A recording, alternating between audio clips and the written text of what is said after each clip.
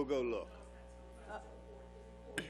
It is recorded for future prosperity, so just in case people want to talk about being bad, I will say good evening and welcome to the April 20th, 2016 Capital Improvement Program and Finance Audit and Budget Committee meeting of Prince George's County Board of Education. If those of us in this room, if any of you, if I hear phone ringing in this group, we got problems. Yeah, right, see? There you go, right. All right. Ms. Wilson, please theoretically in your brain call the roll, but you don't have to actually call the roll. Just note who's here. Okay? The roll has been called, sir. Thank you. Thank you. Did you mark me here? And the agenda items for the CIP and FAB committee meetings are listed. If there are no questions, we can get started. Any questions? Good to go? All right. I will yield the floor to Dr. Maxwell and the administration for an overview of the CIP discussion item 3.1. Thank you, Dr. Eubanks, members of the board. Mr. Rupert McCabe and members of his team will give you a brief 15 or 20-minute overview of the Educational Facilities Master Plan. Thank you, Dr. Maxwell. Good evening, Board Chair, Vice Chair, Dr. Maxwell, board members, and other staff. This evening, our staff will present the FY17 Preliminary Educational Facilities Master Plan for your review and information, which will also be presented to the board on April 28 at 3 community meetings in April and May, and finally to the board on May 12th for approval. I am Rupert McCabe, CIP Officer for the Board of Education. With me this evening is Elizabeth Chason, Planner, and Lucian Mushaware, Fiscal Analyst.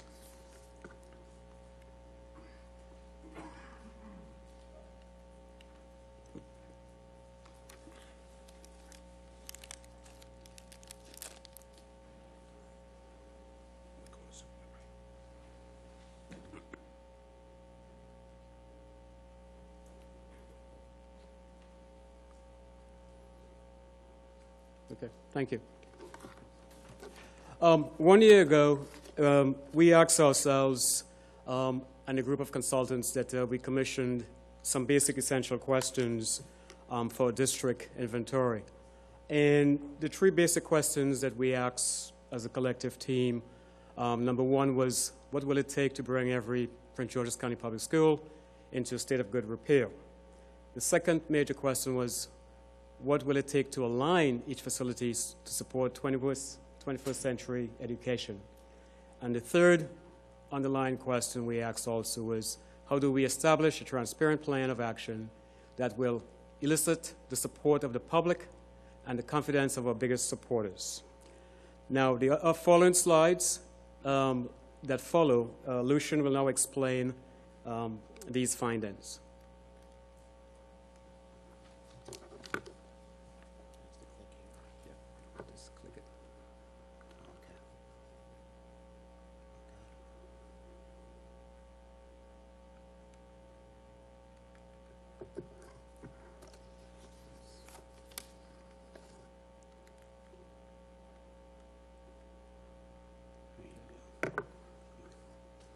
Thank you, Rupert. Good evening, everyone.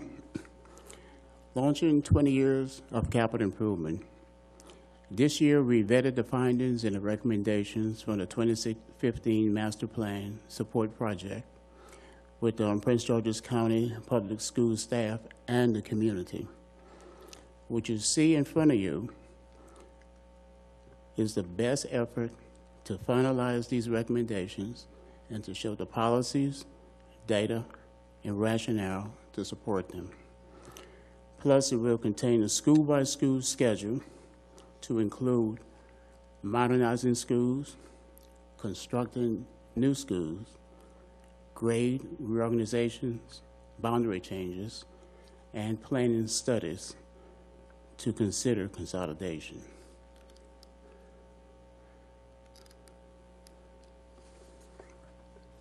Stakeholders' input, which was a very important part of the process. Stakeholders' input is important to the development of the annual educational facilities master plans. There are 3 points we want to make here. The Facility Advisory Committee meets monthly and is comprised of academic leadership, pupil accounting, building services, and other Prince George's County public schools staff. There are 13 Prince George's County Public School instructional directors. The capital program met 2 times with the instructional director, first in the summer of 2015 and this past winter, to review specific recommendations for the school instructional directors oversee. And third, community meetings.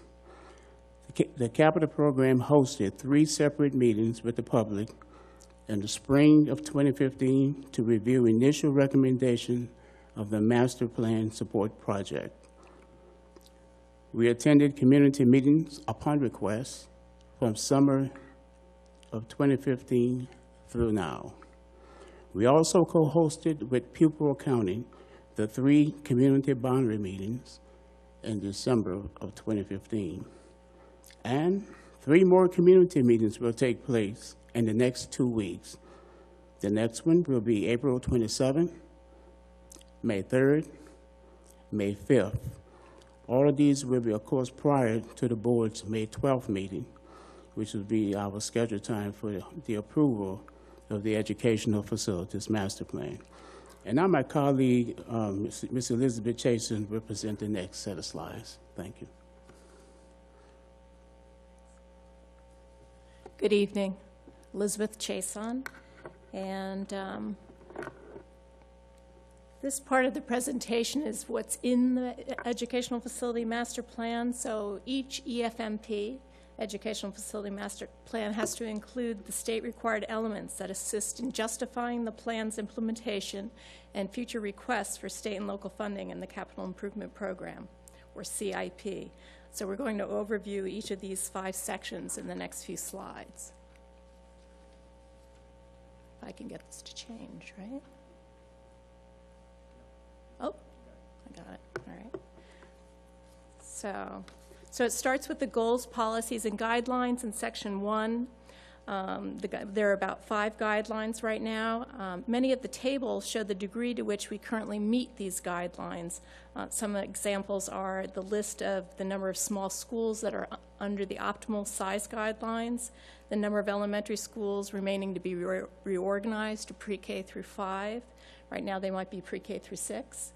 The number of schools that are over and under the optimal utilization guidelines, which have been established at between 80 and 95% of state-rated capacity. So these guidelines later translate into plans in sections 3 and 4 that will support our capital needs in the coming years. So we have a lot more specific details on these policies and guidelines in section 1. In section 2, we look at and we analyze the community for the whole of Prince George's County, because we recognize that community demographics and trends influence the size and number of schools needed in each geographic area of the county. Maryland National Capital Park and Planning Commission, or MNC PPC, provides PGCPS with data on overall county statistics and trends. This is primarily coming from Plan 2035, which is the recently updated Prince George's County 20-year master plan. It has the projected growth and the next 20 years of community needs in that plan. More details on that are in Appendix D of the Educational Facility Master Plan. Then the Pupil Accounting and School Boundaries Division of Prince George's County Public Schools that coordinate enrollment and staffing needs for various academic programs. An example of this would be in 2 different elementary schools with the same number of classrooms and square footage. They might have very different state-rated capacities.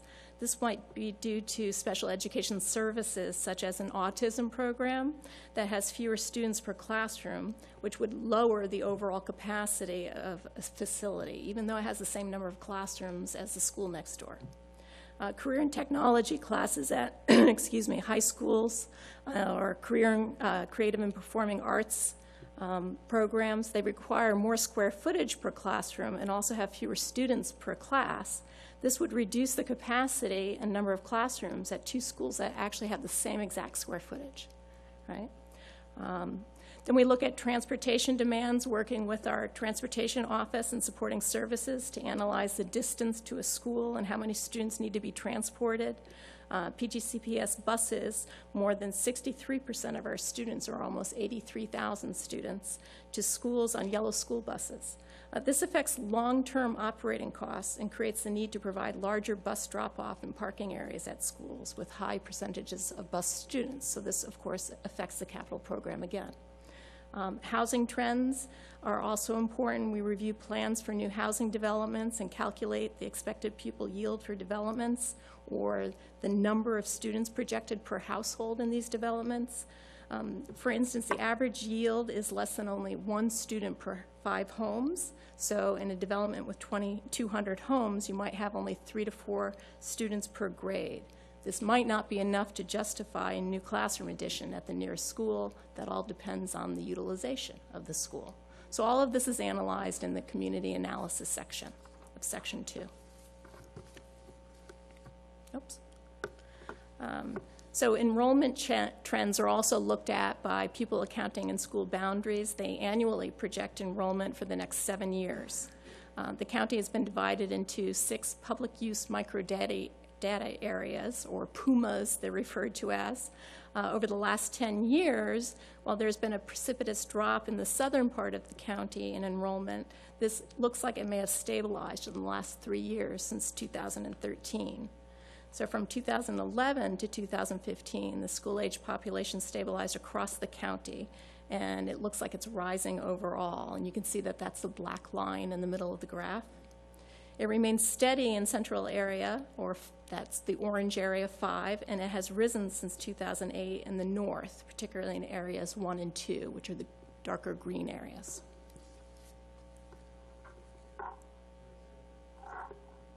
You want to go back? Okay. I'm sorry, my glasses. Is that area 7? Is that 5,000 or 6,000? Area 7 is 5,126. Thank you. Okay. So in Section 3, we then start to evaluate our current inventory of facilities. The 2015 Master Plan Support Project consultants evaluated all but the newest schools for their ability to support the educational programs and mission of the Prince George's County Public Schools. This is referred to as the Educational Adequacy Assessment, or EA assessment. This is on a scale of 1 to 25, and the scores range between 10 to 19, so kind of in the middle. Most schools scored 14 to 15, and there need renovations to address deficiencies in building and room layout. And this might be just borderline sound, light, temperature, and technology performance. The lowest scores reflect higher needs. However, many of these lower scores were related to overcrowding of a school and the need for additional space. So schools that receive boundary and program changes will have their educational adequacy scores reevaluated in the coming years.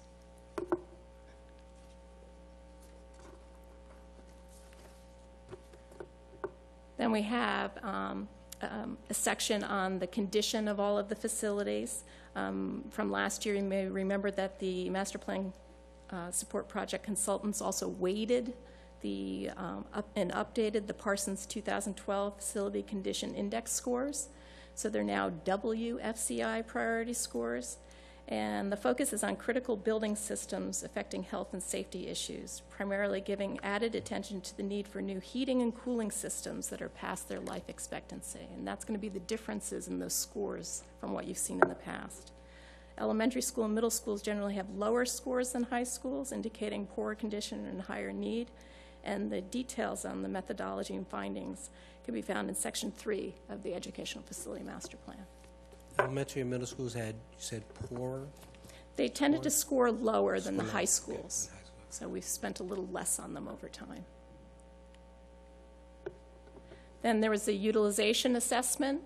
The consultants reassessed the use and capacity of every school, or their state-rated capacity. They recommended revising this for many schools based on the board-approved educational specification prototypes for elementary, middle, and high schools that were approved last year. So they aligned them to see how far off they were on base. Generally, schools in the north were overutilized. Pupil accounting projects a shortfall of over 5,500 seats in the elementary, middle school, and high schools by 2020.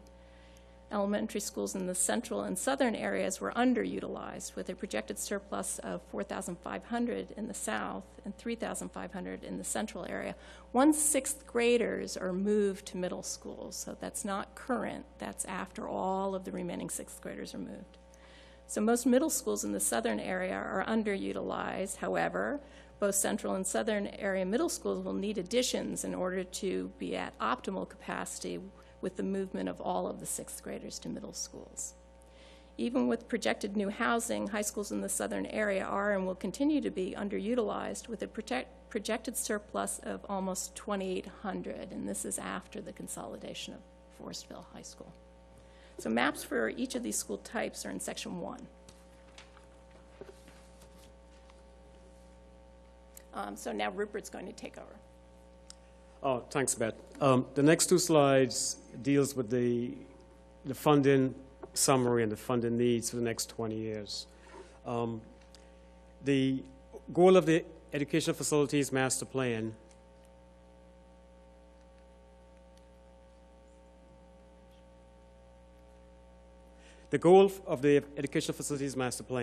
is to transform our inventory such that all schools would be in a state of good repair, with educationally appropriate facilities that are well utilized. This will be achieved through 9 planning studies that are recommended. These planning studies would look at utilization, enrollment, educational programs, conditions, as indicated in the MPSP analysis. We are taking a balanced approach so that projects would include full modernizations, renovations, replacements, new schools, additions, or a combination of the above, and including systemic replacements, which we have to continually maintain for the life of the facilities. Currently, the pie chart on your left, you'll see where we have 30%, 31% of our neighborhood schools that are overutilized and 50% are underutilized. The plan is, after the approach we take with the funding in place for the 20-year plan, $8.5 billion, we believe that, and our hope is to have utilization at about 100% as best case scenario. The overall 20-year plan from the MPSP is very significant, as you recall, the $8.5 billion. And it's divided into 3 cycles, cycle 1, 2, and cycle 3. And while cycle 1 focuses on $3 billion and for estimated 32 projects, and focus on overutilization and condition of facilities. And just to remind you, cycle 1 is included in the current FY17 to FY22 CIP. That request is about $2.5 billion, just to remind you where we are. And then cycle 2, and we'll focus on conditions, and cycle 3 on a complete of all the facilities and the plan areas in the recommendations. And we hope this would give us our objective. And the last note I want to make on this slide, FY17 alone, the funding request is over $300 million to commence this initiative. And Beth Chason will continue on the other slides.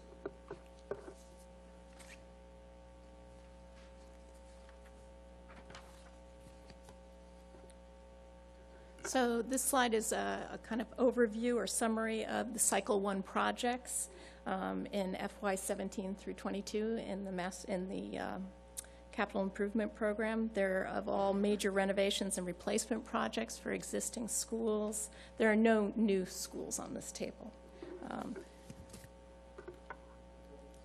Okay. And in the Educational Facility Master Plan, you'll see that there are actually 4 of these, Cycle 1, Cycle 2, Cycle 3, Cycle 4, so you can see all of the schools in the system. Cycle 4 is actually all of the new schools that haven't been analyzed yet. So planning recommendations for addressing underutilization over the next 6 years, we're considering 9 planning studies to look at boundary changes, educational program changes, and consolidations. Just to note, the Master Plan Support Project recommended bigger additions at existing schools with 29 consolidations over an 18-year period. What we did so far, you can see at the bottom of the screen, is that we consolidated Thomas Claggett and Kenmore Elementary School in 2015 while they were doing their study. And then this year, we're doing Forestville High School and Skyline Elementary School. So the staff has recommended up to 10 more consolidations over an 18-year period with smaller additions at existing schools, therefore fewer closures than the consultant had actually recommended to begin with. And that would be through 2035. So over the next 6 years, we have all of the Cycle 1 projects listed that are in the CIP. So we plan to add additional high school capacity to address overutilization in the overcrowded Adelphi-Langley Park area. We have 1 new 400-student international high school at Langley Park and 1 new 1,700-student high school, somewhere between High Point and Northwestern high schools, and the site hasn't been identified yet. And then we're adding middle school capacity to prepare to move 6th grade students from the elementary schools to middle schools.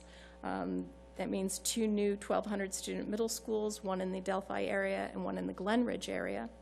And we have 7 middle school renovations and additions to increase capacity across the county.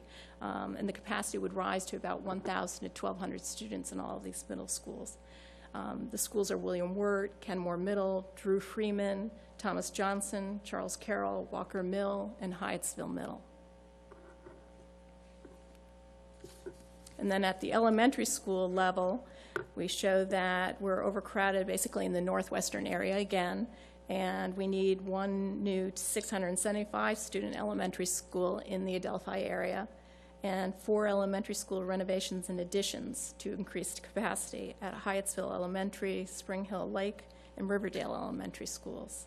James Duckworth is on this list as well, and it's actually a conversion of an existing special education regional center into a comprehensive elementary school to increase capacity in the Calverton-Beltsville area.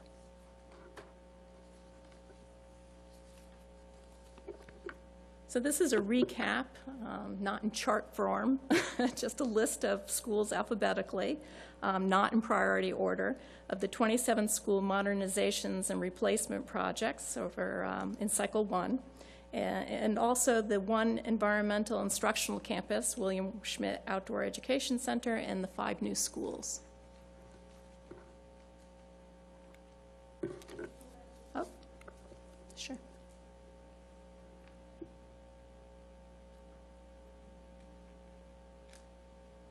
Okay.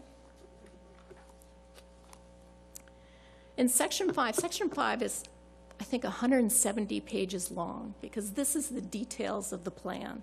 It has the school-by-school schedule for each planning areas 1 through 40.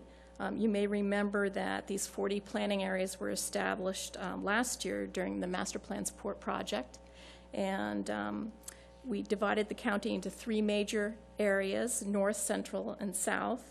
There's an alphabetical listing of all of the schools so that they can be more easily found at the beginning of Section 4 and at Section 5. Also, to find your school, you could type the name of the school in the electronic copy of the PDF using Control F, and it will actually highlight everywhere in the document that your school appears. So I have to figure out how to kind of post that on the website for people. And so generally, you know, there are elementary schools 1 through 15 are in the north, and 16 through, and so on and so forth. So you can see how they're broken down to the long list. And then each planning area has 3 tables, and then there's actually a planning area review guide to help with the details of why it's, how to read the data. And so Table A has the weighted facility condition index scores for all of the schools within that planning area. It also has the educational adequacy priority scores. Table B is the enrollment projections for the next 7 years to 2021, and we would have to update this annually. It shows the space available or needed at each school.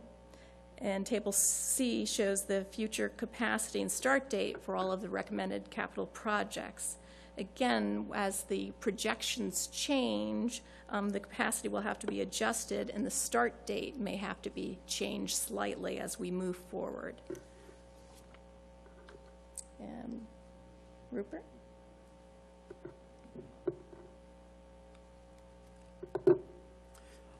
Thanks, Beth.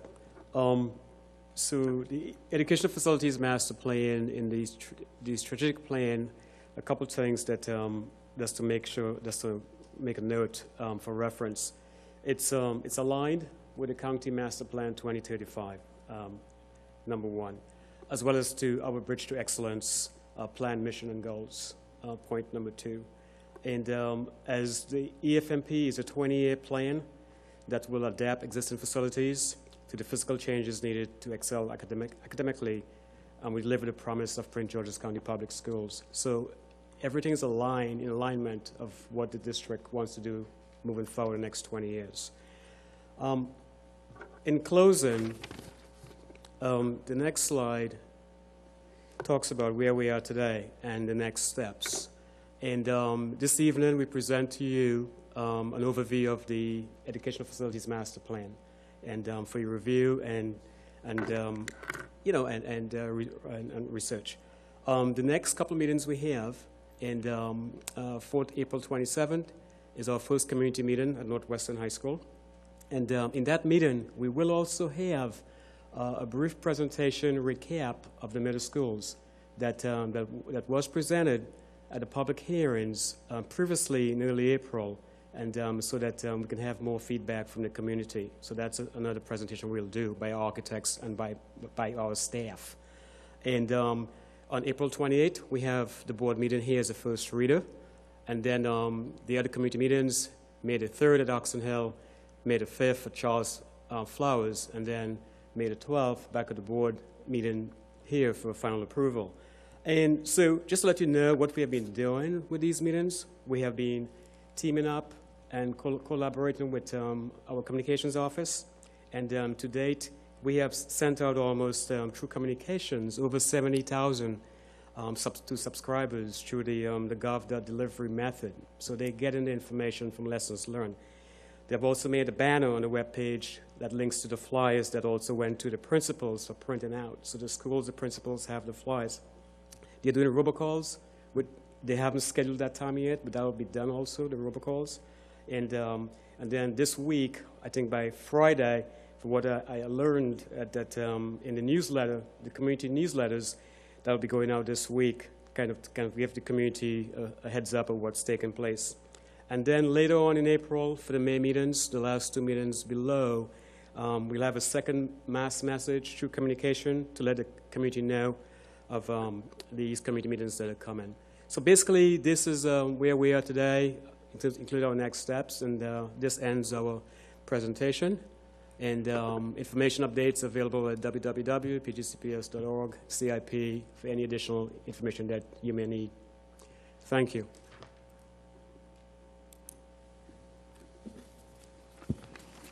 Thank you for that presentation. I'm going to turn the lights up, and I will open up the floor to my colleagues for questions and or comments. Mr. Wallace. Thank you, Chairman, and great presentation. I do have a few questions. As folks know, the two consolidations that happened this school year were both in District 7, so bear with me as I do have a couple. On page 4, Slide 4? slide 4, I'm so sorry, slide 4. The first question, dealing with the Facility Advisory Committee, the meetings, are they open to the public?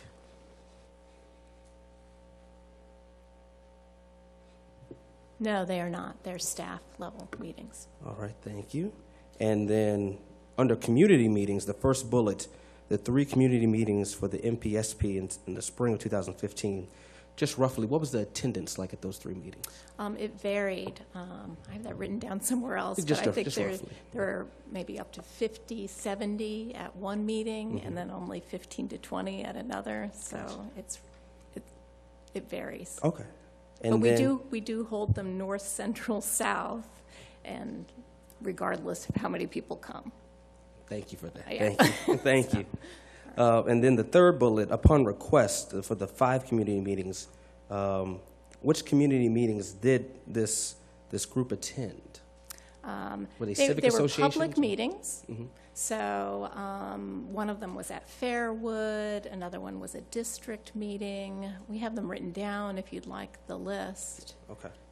I'll But- follow up. yeah, I'll follow up. Okay. And then on page, I'm trying to go quickly, my time is running out.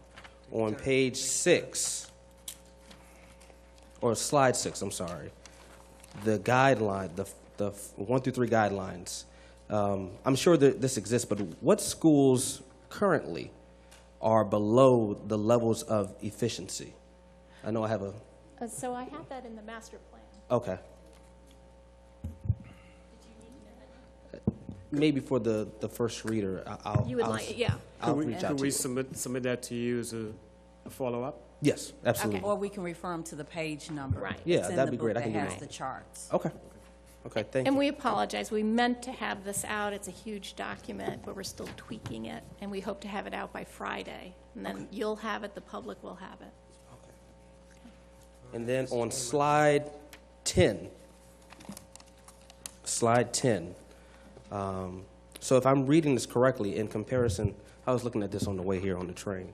So in comparison to slide 10 with slide 8 and slide 11, am I correct in assuming that because there's a higher need, based off the different colors on slide 10, there's a higher need for, I guess, renovation in the southern portion of the county, but there's also a drop in student enrollment in the southern portion of the county? Is that why the MPSP's recommendations for consolidation tend to be located in the southern part of the county?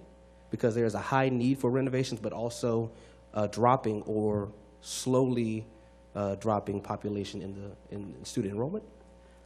It could be, and remember that we did change many of those recommendations because what they were looking for is to consolidate, and if you had to renovate, replace a school, make it larger. Okay. So there are a lot of schools across the county that are only 400 student schools. Yeah. So they looked at it as an opportunity, and we have revised some of those recommendations, and the community can weigh in on them, and of course you can as well. Okay. And then on slide 11, just a clarification. So even with the projected growth in, let's say, Fort Washington and Brandywine, still the southern third of the county is still going to be, if I heard you correctly, those high schools will be underutilized even with that growth? Yes, yeah. Okay. Yeah. And a lot of those high schools are, let's say, 1,400 students, and they really need to be maybe 1,000, Okay. if that. Yeah. Okay. That's good to know. And that's it, Mr. Chairman. Now you're back. Sure. Thank you. Other questions?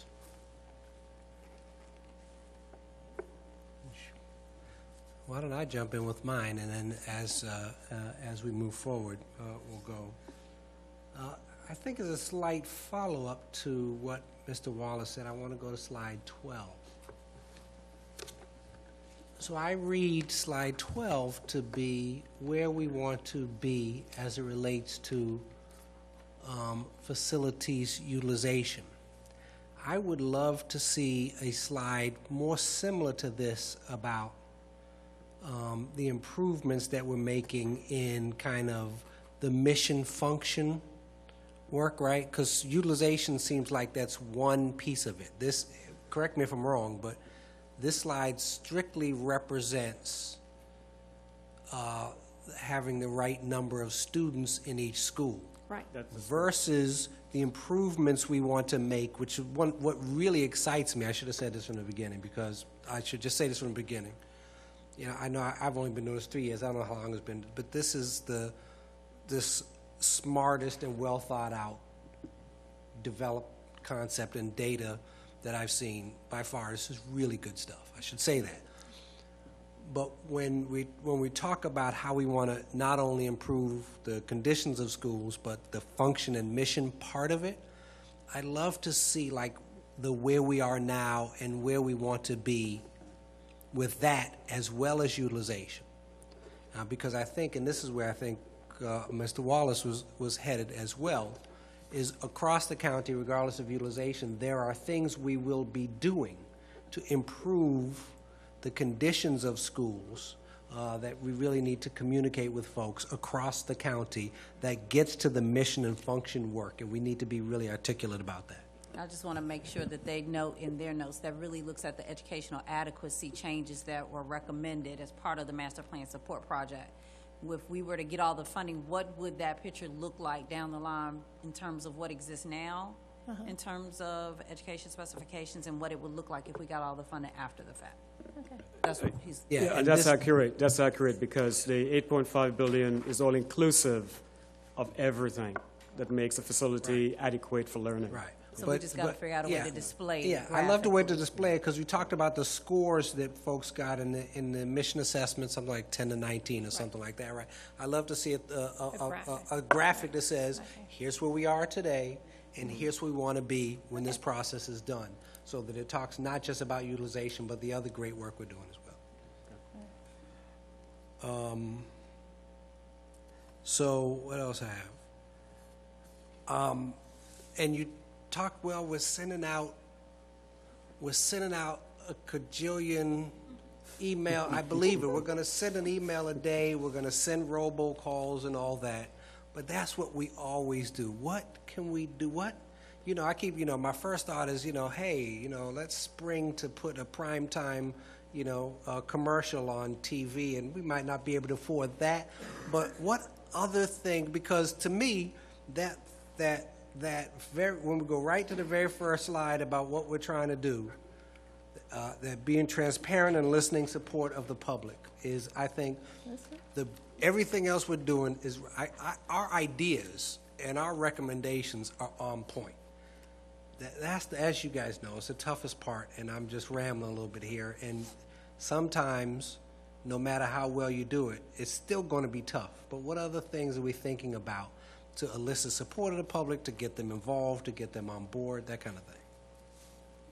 I think it's probably best if we go back and meet with the communications team that initially met with CIP to create the 3 formal dates. You're correct, we don't have the money to pay for a commercial, but the very first thing that I thought give it to us of for free was... on, prime time in the Super Bowl or something like that? No, unfortunately, no. Maybe in the board's budget. But when you spoke about it, I thought we could videotape a similar presentation that kind of gives an overview of it and possibly send that out as part of an email link, so that I think we need some non-traditional ways where people don't feel like they always have to attend a meeting. An example of that was the 2 new middle school sites where people had an opportunity to provide input. Even though it was small, there were 25 people, though, that provided input about the location recommendations. And that could serve as another way of providing input in a non-traditional way. So I think it's just, we could brainstorm and use the concept of the commercial without the cost of the commercial, and figuring out a way how to videotape that, publicize it for free.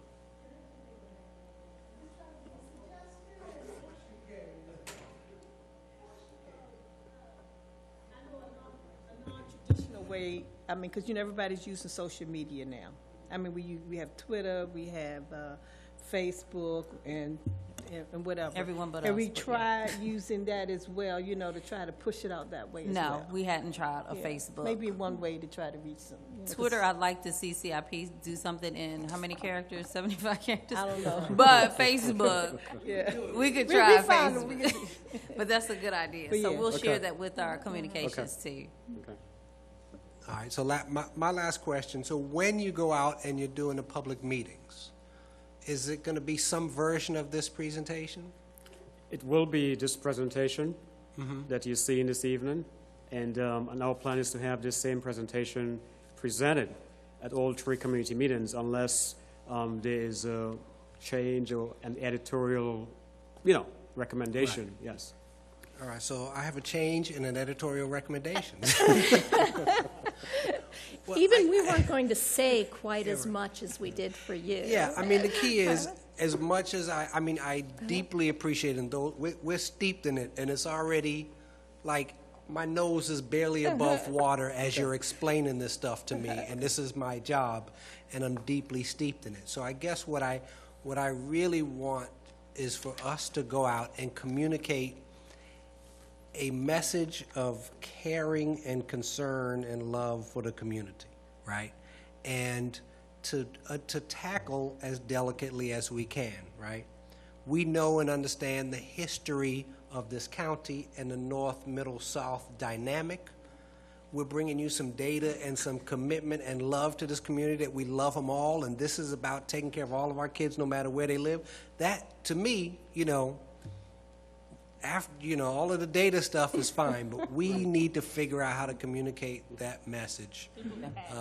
You got to get up in the microphone and do some preaching to the people. You two can do it. I can believe it. You can get out there and do some good old Baptist preaching to the community. But I think that we really need to figure that out. I think that's an excellent point, because when you do look at the actual document and see the data, it does come out. I mean, the graphics will show that there is an enrollment or less enrollment in the southern part of the county than the northern. And anyone, even if they're not educational savvy, can look at that picture graph and see what exists. Now, it does, to our advantage, help because it shows that we're not making this information up. It is supported by external evaluators, but I think we also just need to be very sensitive about how it's delivered and send the message, this is not the Civil War, it's not the North against the South.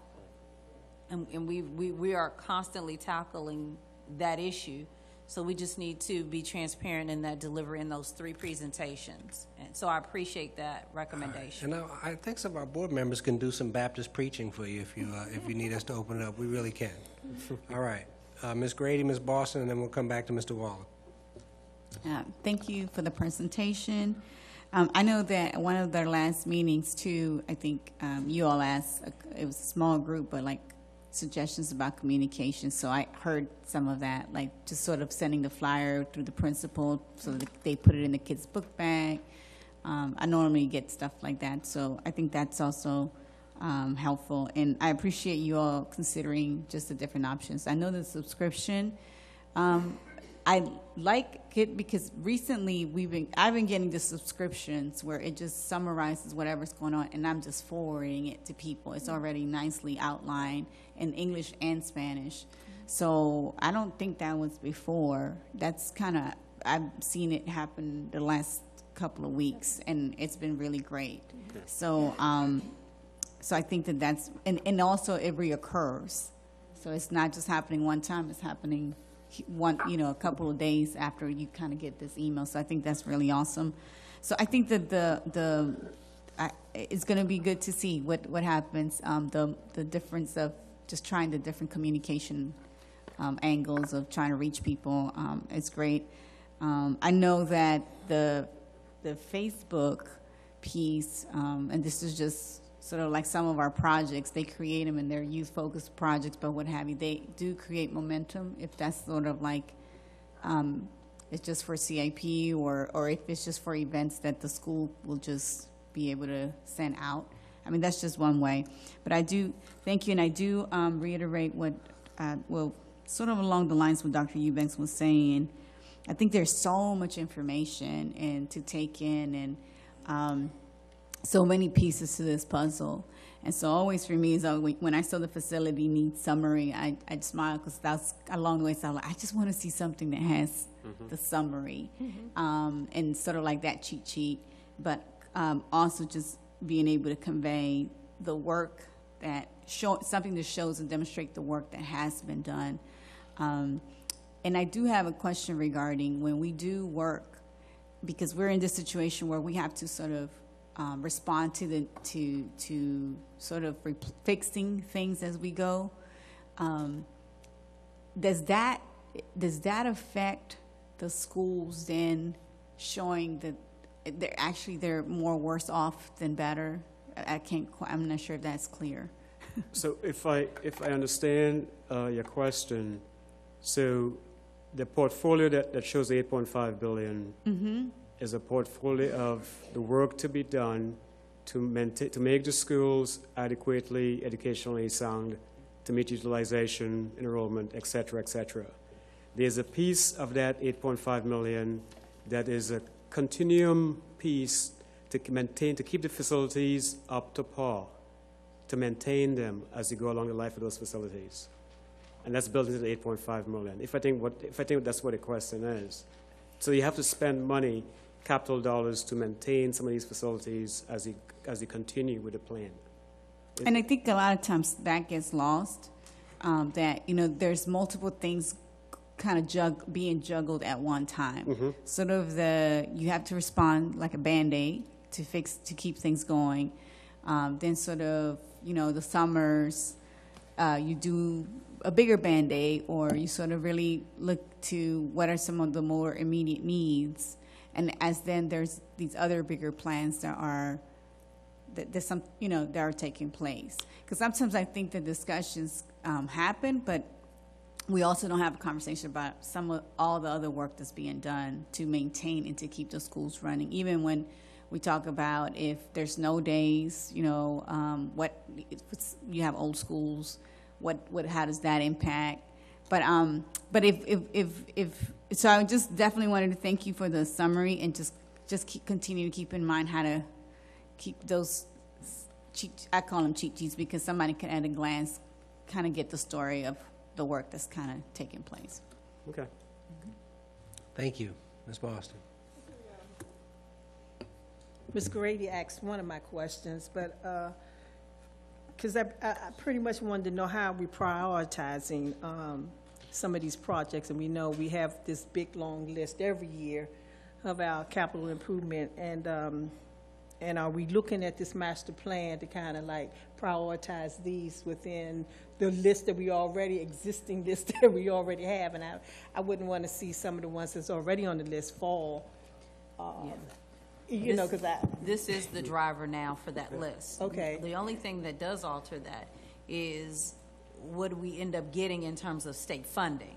Correct. And so we might have something listed for FY17, and there's just not enough state funding to cover, but that will be the only reason. So the old existing list that we had is now replaced by the recommendations of the Master Plan Support Project, and that's what's driving those changes there. But we took the list we had, to your point. Yes. And we adjusted it based on this information. Okay. But we didn't take those projects you're talking about and say, and just throw them all we're just replacing Yeah, it they completely. fall further. Right, they made recommendations that we do some things sooner than, Okay. than we had maybe had it in our plan. Okay. So for example, we had talked about the 2 new middle schools, but it wasn't in our CIP where it is now. Correct. It's not as up. It moved further based on the recommendation from Bradford and Dunleavy than what we initially had. Okay. And it knocks some other things kind of back a little bit, but hopefully within the... Well, the good thing is that it's just in the first part of the planning piece, Okay. planning year, but the IAC is very supportive of the Master Plan Support Project, and because of that, I firmly believe that that's why it's been able to move through so fast. Okay. They really appreciated that we came with the data. The year before this was done, when we sat before the IAC, first of all, they saw a very improved process in Prince George's County, and then they were told that we had this project underway and that next year's IAC meeting would include recommendations that have been adjusted based on the results of that information. And so they've seen this process over 3 years, just as you have, and I think it's been very, very, very well received by the IAC. Okay, great. And one other question. I think on one of them slides, I can't remember what the slide number was, but we talked about middle schools, moving middle schools out of portables. What was the timetable for that? I mean, when are we starting, and when is the projected end date on trying to get that? I know some of it is based on if we get new middle schools in the northern part, but we're not building pretty much, or recommending new schools in the central and the southern part, and some of those schools do have portables. So, give me some idea on what we... So Based on earlier presentation, Beth mentioned that in the northern area of the county, there's a shortfall of seats. In the current capital plan, to answer your previous question, what's prioritized, we have 2 middle schools that are prioritized for 1,200 capacity apiece. That's 2,400 students would be, in the next 3 years, 2019, 2020, those schools would be realized to house those 2,400 students. We also talk about, that's part of the plan. The other part of the comprehensive plan from the study is some schools will be getting additions based on, after we do a balanced approach, some schools would be getting ergonomically some additions to support the programs of need. Other schools would be going through a comprehensive analysis. So by virtue of the additions, new schools, and adjustments to schools, the temporary buildings that exist today would, at some point in time, by attrition, would go away when the plan is all said and done. So it's a continuum that progressively would change year after year after year after year, based on the plan being implemented, and again, being fiscally, you get funding to support the plan. So there's no fixed year to say by this date all temporaries would go away. There's not such a fixed date. Right. No, Yeah. we've talked about it, but we don't have that yet. Okay, so there's really no time frame or timetable by which we're going to start implementing the removal of portables in a lot of our middle schools. Is that what I'm hearing? That is true, Okay. but let me add, because I do oversee the process for temp removal during the summer. And this year, we're not adding any additional temps. We are moving them from some sites and taking them away from some schools who have decreased enrollment and who had temps. And all those students now can fit in a building, and moving those to places where we have a capacity over 100%. Okay, thank you. Mr. Wallace. Thank you. Just 2 more follow-ups to my first rant. On page 14, slide 14, under Longfields Elementary, there's a TBT. What needs to be determined for Longfields?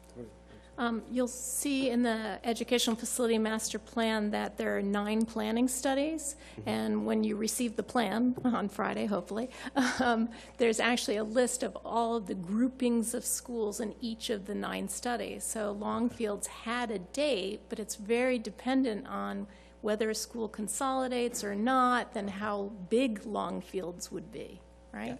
Okay. And then second, on slide 15, under, I guess, 9 planning studies, one of them being the educational program changes.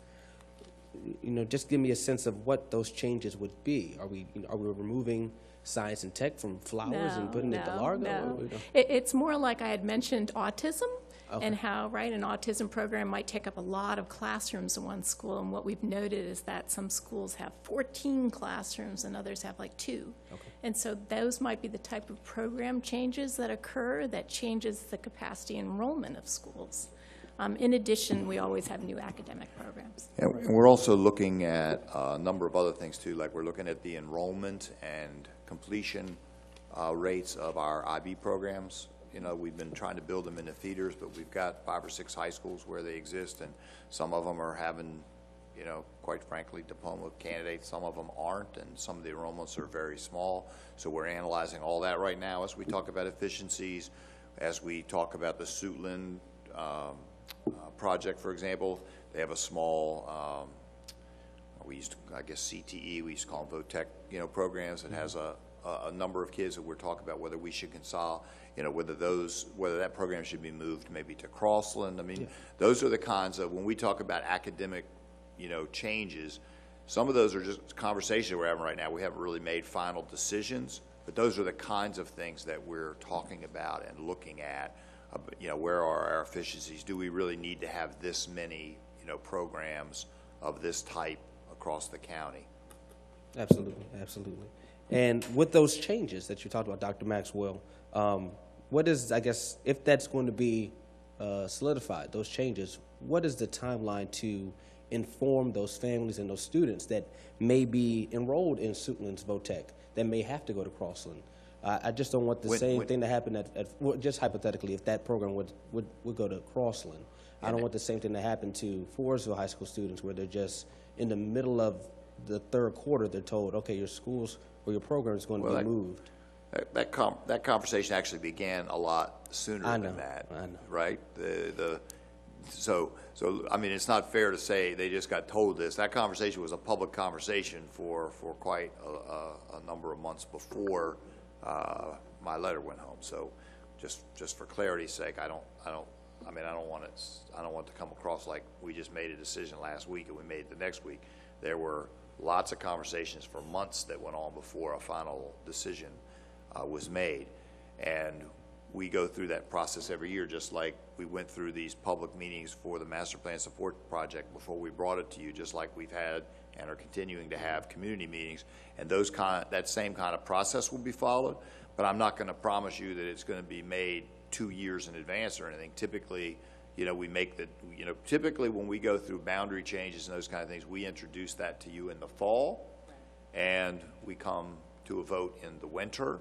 Sometimes it gets delayed a little bit. Sometimes some other, changes happen, but it's not typically more than a school year, and then we make decisions. Now, in the case of Siouxland, we're getting ready to engage in a construction project, and so there's a time as we decide the ed specifications, and there are people meeting about those ed specifications already. We'll make a decision as we do those ed specs whether we're including that or not, because we'll need funding for it or not, right? And so as we have those conversations and make those decisions, we'll be public about it. As we bring documents to you that says here's the proposed project plan, that'll be included in it or not included in it.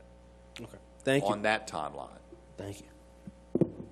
And I make that distinction because that's not the case necessarily if we're not doing construction at a school.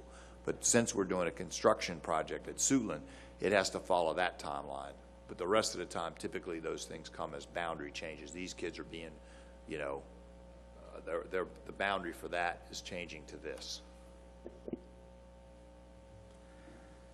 All right, thank you. Don't see any more questions for this evening.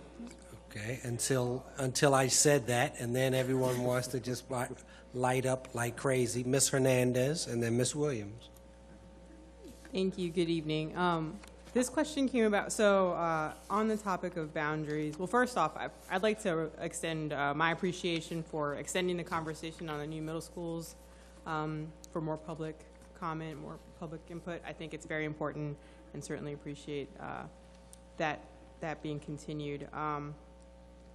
I realize that the boundary planning studies were taken into account or into consideration as you guys are doing this work. And the comment that I get often is, I realize that new schools are propositions, I represent the northwestern part, are being propositioned, and they kind of want to know what it looks like, what the whole picture looks like in terms for them. What are these new schools going to mean to me and my community? Like, are they affecting me? Or is this just, I live here, but, at the end of the day, this doesn't matter to me. So I guess I want to know if there will be any opportunity to paint a more specific picture, I guess, with Mr. John Dell Jones's shop at any time. Actually, in the Educational Facilities Master Plan, there is a small chart that lists the 3 schools that, there it is. The schools that could potentially be impacted by the new middle schools. So the purpose of those, for example, let's just use the 2 new middle schools, is really to alleviate the overcrowding that currently exists in some of our northern middle schools. So that chart kind of helps to share what schools could potentially be impacted. Now, the specific streets, we don't have, we're not down to that level of detail. So a parent couldn't type in their address tomorrow and it'd say your child will go to the new middle school. That we wouldn't have, but at least you would know generally what schools could potentially be impacted by it. And I think the importance of that is that there's a fine line between making decisions here and saying here's what we're doing and hearing and getting input from the community, right? Sure. So our goal with the new high school is to release overcrowding at those schools. But typically when we go out in those boundary conversations, John Dell, his team, whoever it is, right, the conversation is really tell us what you think, what makes sense. you know, does it make sense for this community or does it not make sense? And sometimes we end up with those difficult decisions, like a community is going to end up being split one way or the other. So how's that work best? And try to get as much input as we can before we make a recommendation to you. It doesn't always make people happy, but sometimes you go into those conversations and somebody, you know, the people in the community make a recommendation. It's like, wow, that's a really great, you know, and so we really want input in that part of it, but we know that we need to relieve overcrowding at those 3 high schools. And so our goal right now as we build this school, the new high school and the new middle schools, is to relieve the situation there. That's a decision that we've made based on the information we have. But when we go to that next level, it's like, tell us what you think. And we still have to make a recommendation. That's our job, but we at least want to gather input first.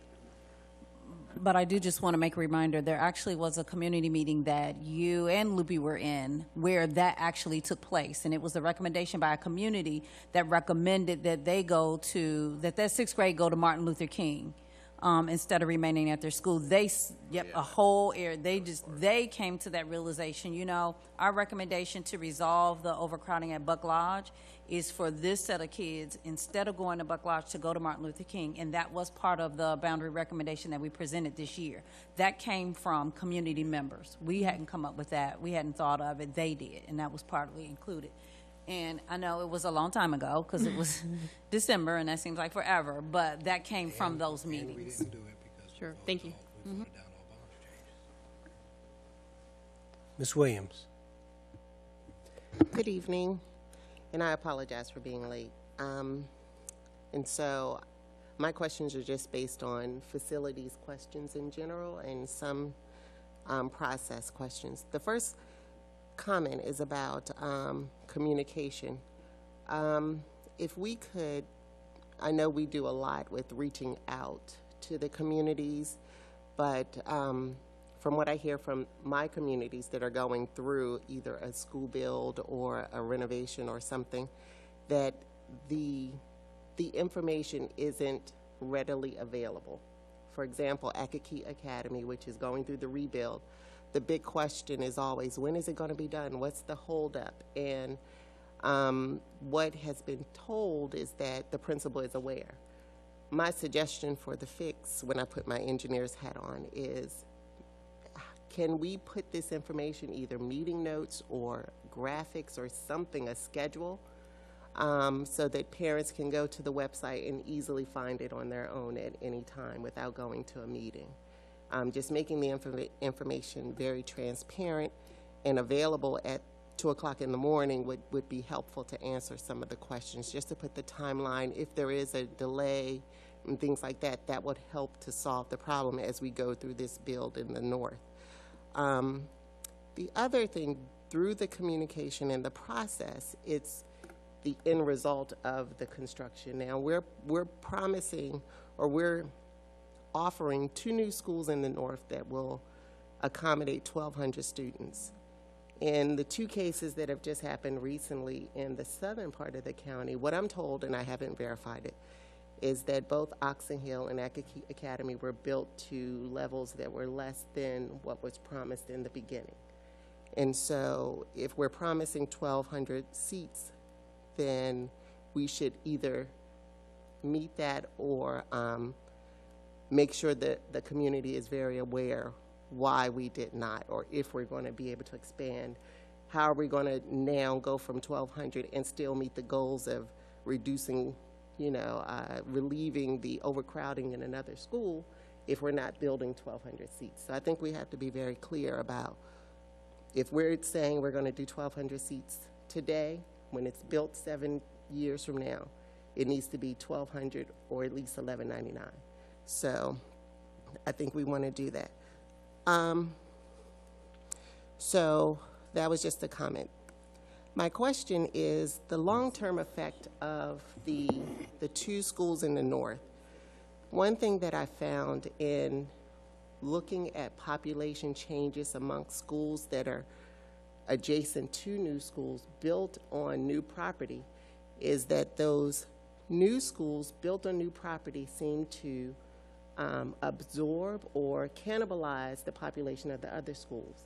And then we end up reducing the population to the point where they are underutilized. For example, the Mattapanai situation. When I look at the population change or shift when Rosaryville was open, there was a big reduction in the number of students that were in adjacent schools. So when I look at the middle school number 1, and you're looking at Buck Lodge and Nicholas Orem, Buck Lodge is 185 students around about, 1,085, and Nicholas Orem is about 862. So that's 1,800 students, and you're saying you're trying to reduce the population in those 2 schools. So if you were to take 1,000 students from those 2 schools, 500 apiece, those schools become underutilized. You see what I'm saying? So what is the long-term effect on the schools that you're trying to relieve the population from?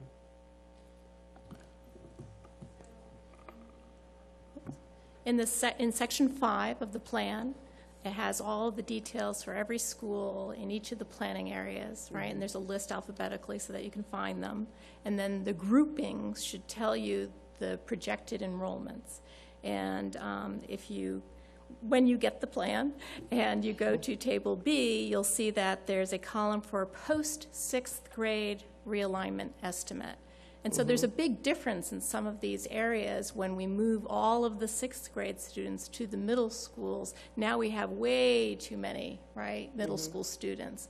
So if you're looking at the counts for the current middle schools and adding them up and wondering how we're going to make all those students, many of those 6th graders are still in elementary schools, and that's part of the problem. Right. We've been talking about in the north, for example, we have so much overcrowding as opposed to in the southern part of the county, that we can't do additional pre-kindergartens in a lot of all-day pre-kindergartens, or even add half-day pre-kindergartens because of space issues unless we put a portable in. In some schools, we don't even have the ability to do that because of the property size, that we want to move the 6th grade into the middle schools all across the district, and we don't have the capacity. So part of that is reducing the overcrowding at Nicholas Orem and Buck Lodge, but part of that is taking the 6th grade from surrounding elementary schools and going in. We just didn't get that all on one PowerPoint, but it's in the detail. And I think the thing with Oxon Hill, earlier this evening in the presentation, I think the right number is even after the work that we're doing with the current consolidation and the construction at Oxon Hill, we're still 2,800 high school students under capacity. Yeah. Right? 2,800 after the Forestville consolidation. Right, and so the reason that the IC and the state, as the drivers in the funding process, they won't let you oversize a school if you have available capacity nearby. That's part of the issue that we're dealing with right now, is that if you've got all these schools that are under-enrolled and yet you want to modernize a school, you have to size it. And in order to do that, you have to take in the capacity that's available elsewhere in your district, because they expect you to redistrict before you spend money. That's essentially, what happens. So Oxon Hill, and I think the community was aware of that when, at the time, maybe they've forgotten, or maybe they're different people, whoever is talking. But I think, I wasn't here, but I understand from people who were here, is that they knew it was reduced to 1,200. Right. And But I think the key is they did know, but it takes 5 to 6 years for a building to be built. So the folks that knew were We're gone. not the people that were there anymore. And so then the students come in and they think, and their parents think that this is new information, and you still have people who are out saying, we really need a school that's the same size. We knew the minute that the contractor went to that site, we knew that school, what that enrollment of that school was going to be. And unfortunately, each year they waited until the very last minute to make that boundary change. And so that sort of goes back to the communication piece, is to keep it, you use the KISS concept, keep it simple, stupid. And if we keep that information on the website, we can, be able to refer back to say, this is the timeline, we informed you, this isn't anything new. And so that's sort of what has resulted. These kids, because it takes a long time to build a school, these kids were probably in 1st or 2nd grade, or I would say 4th or 5th grade. by the time they get to Oxon Hill, and then they're like, oh, this is much smaller than we anticipated, you know, I can't get my child in, and things like that. So just one final comment. I had a note on boundaries. Just communication on boundaries is very important, you know, always in my district. So thank you. Thank you. Yeah, we talked a lot about communications today, and that'll be noted. All right. So now we are done with comments. So I'm going to say two things as we're wrapping up. The first, Ms. Wilson, let me state explicitly for the minutes that I wanted to reflect my disappointment about board attendance this evening. We know that sessions like this are designed for us to be steeped in very complex and complicated data and information in order to inform the wise decisions that we make. So it's disappointing to me that had we needed to conduct business tonight, we wouldn't have quorum to do so. So for that, I will also ask Ms. Berry that as soon as the recording is available for this meeting, I would ask please to send it to the board, and reminding particularly those board members who did not attend today's session how important it is for them to review this presentation and to review this background and material before this hits first reader, so that when we have to talk about this come second reader, we're all equally knowledgeable about all of the details about this. And I will also note to folks again, so Friday is the day. So I would ask that when Friday comes, I was going to say if, but when Friday comes and it is the day, to please send an email to the board with a link immediately saying it's on board, here it is, happy reading, read every single one of these 1,700 pages. I request that it goes directly to Ms. Berry, Erica Yeah, Berry. so it Erica can go- Berry. That's fine, and then Ms. Berry can forward it to the board. All right. And with that, we are adjourned. Thank you very much, folks. Have a great evening. Thank you.